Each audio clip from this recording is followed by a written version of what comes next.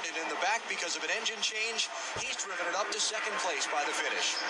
And if Stacy could have just gotten Biffle and Wimmer to battle a little bit longer, he could have been a part of that battle for the win as well. That car has really run at the end of this race. Hard crash. Jeff Green, turn one. Major crash in the corner.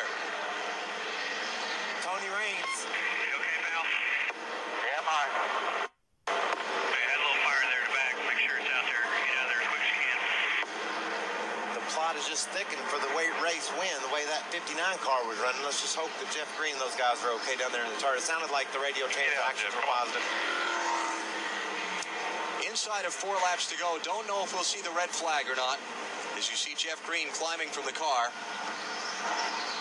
Those things are hard to get out of, aren't you, Michael? Oh, you ought to be, well, you are. I was going to say you ought to be my size, but you are. Yeah, I am.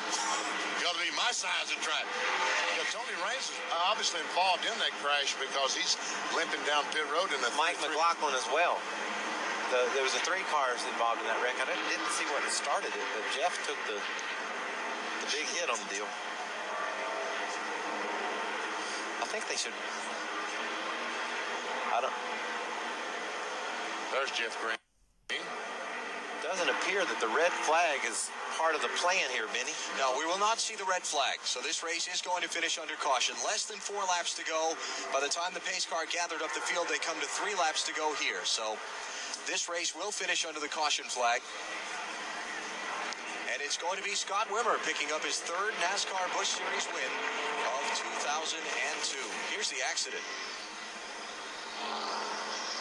McLaughlin makes contact with Jeff Green at the worst possible spot at about 150 miles per hour.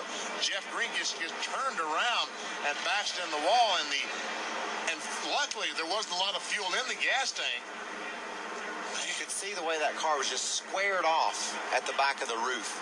And you know, Benny, I can't explain to you that's the softest blow you'll get in a race car is when you back into the wall, because you see how all that folded under, all that energy was absorbed by the back of that race car, dissipating it, caving in and crushing in the back. Now you head on into the wall like that with that engine, them frame horns up there in the front, and it'll get your attention. You know what? It's like Mike McLaughlin didn't have brakes. Watch this. Here's the 33 car, and watch this. McLaughlin comes in and gets in the back of the 33. It's like he ran out of brakes going in turn 1. I think you're exactly right, Benny. He went all the way up beside Wally. Yeah. Fortunately, Jeff Green climbed from the car and walked away from that accident, but a major crash is going to cause this race to finish under the yellow flag.